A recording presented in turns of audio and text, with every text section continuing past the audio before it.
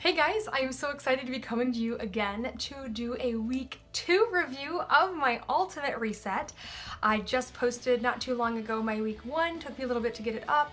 It'll maybe take me a day or two to get this up, but I'm really excited to report how week 2 went.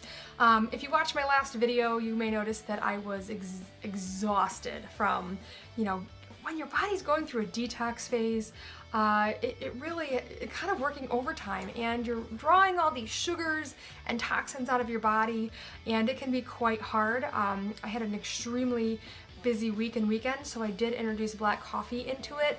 I don't think you're supposed to be honest, but I kind of came a fork in the road, either quit or make it work, and I am not a quitter, so I made it work, and I'm really trying my hardest to stick to it. But it is I honestly couldn't have chose a worse time to do this cleanse, but I am sticking it out. I want to give an honest opinion to you guys.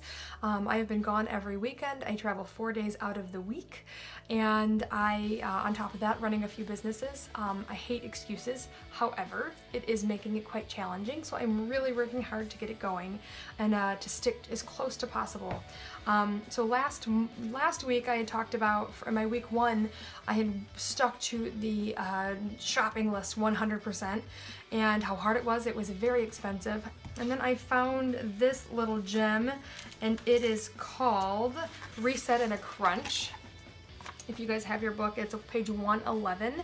I discovered this late, and it completely saved me for week 2. Because it really gives you, this is my week 2, options that are really basic. You have 3 options for dinner, 3 options for lunch, and 2 options for breakfast, and it completely saved me, and I stuck to those, and they were perfect. So I cut my shopping bills in half, if you saw my last video, and it made really traveling a lot easier as well. I did stray a little bit from the diet, had, I guess, technically a cheat day, I'm gonna call it. You're not supposed to. It really messes up your reset. But I did, we did some celebrating, and we did tonight as well. So it is what it is. I am forgiving myself, gonna stick to my diet 100% tomorrow and finish the week strong. Overall, I'm feeling a lot better. I'm really learning how to get my proteins and a perfect well-rounded meal without eating meat or dairy, which is really hard because I eat a lot of dairy. I did eat a lot of meat, but it was still an adjustment for me. So that is something that I'm really happy about, and I'm learning a lot. Sticking to the serving sizes and learning your portion control is huge. That's taught me a lot, and really slowing down when I eat. That kind of were all light bulb moments in week 2 for me. I did my comparison, before week 1 and week 2, after week 2 pictures. I'm not seeing a huge change other than some bloating. I think I'm really having a hard time not working out. I'm doing some light yoga, and a lot of my friends who are coaches also say, that they're having a hard time getting on this because they're nervous about not working out. But really, your body is working so hard with removing all the toxins and bad gut bacteria built up in your system. So it's a good thing.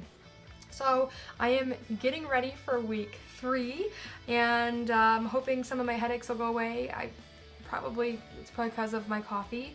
Once I drink coffee, it makes me feel better, but I do drink it black. Week 3 is really what they call restore. Here's my little cheat sheet. I showed you week 1, week 2, and now I'm into week 3. And same timeline, but I will have optimize, and instead of my detox packets, I will do revitalize.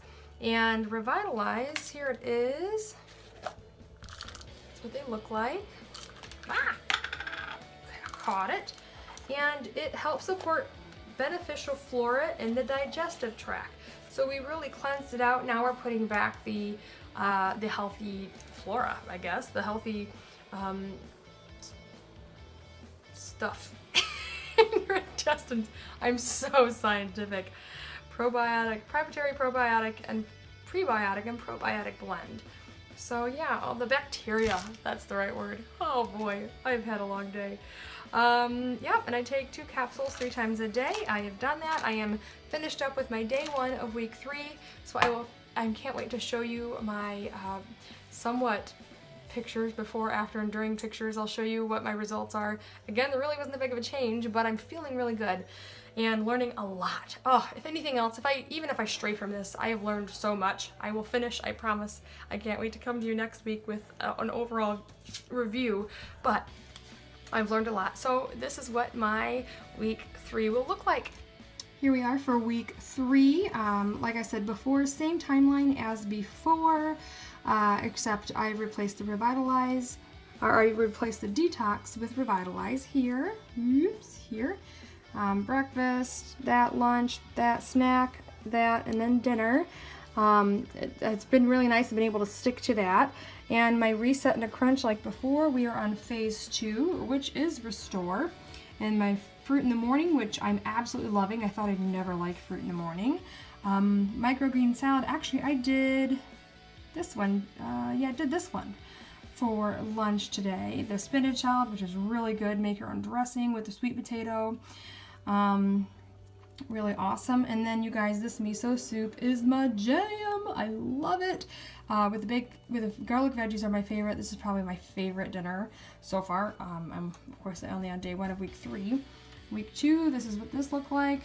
I really stuck with that quinoa lentil pilaf and the baked sweet potato or hummus. That was really good, and a crunch, and of course the garlic veggies as well. So that's what we're looking at. Here are my supplements that I'm taking.